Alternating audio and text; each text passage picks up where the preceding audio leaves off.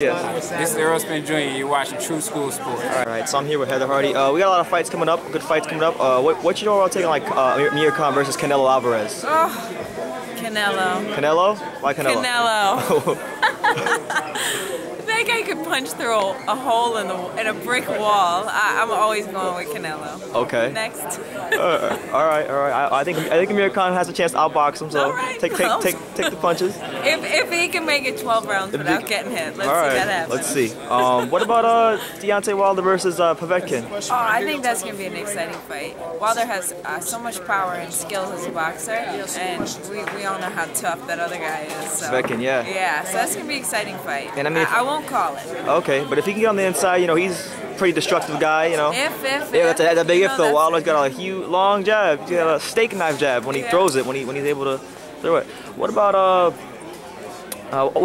did you watch Andre Ward's last fight? I did. Okay, what do you think about Andre Ward's last fight?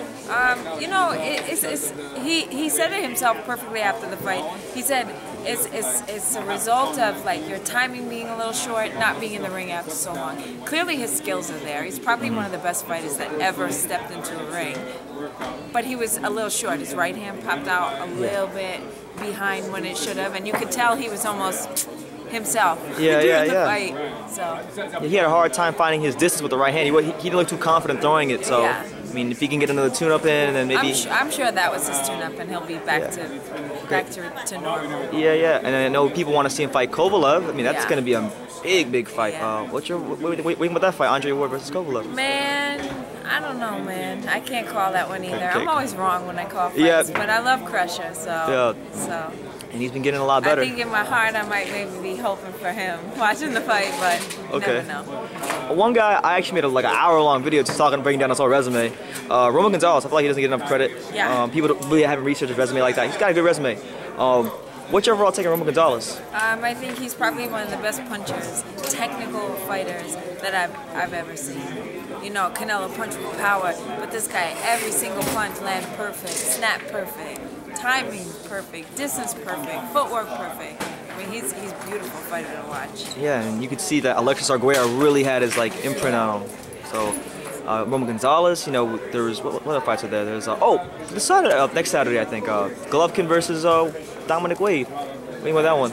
I don't really see anybody beating Triple G anytime soon, so I'm so sorry to say I don't know who his opponent is. I'm so engrossed in fight camp. I know. But I mean, to say anyone other than Triple G, it's kind of creepy. Yeah. Okay. Not an upcoming fight-related question, but I wanted to know this. How familiar are you with Bonnie Canino? Somewhat. I know the name. She was one of the big names in women's boxing. Yeah. My coach knew her very well, but I don't. Yeah, because she has a gym right where I'm from in South Florida, so she pioneer women's boxing. But thank you, Heather. I appreciate your time. Please check out TSS Sports. Please sub to his YouTube channel. He has dope content, dope videos, talks about boxing, NBA, NFL.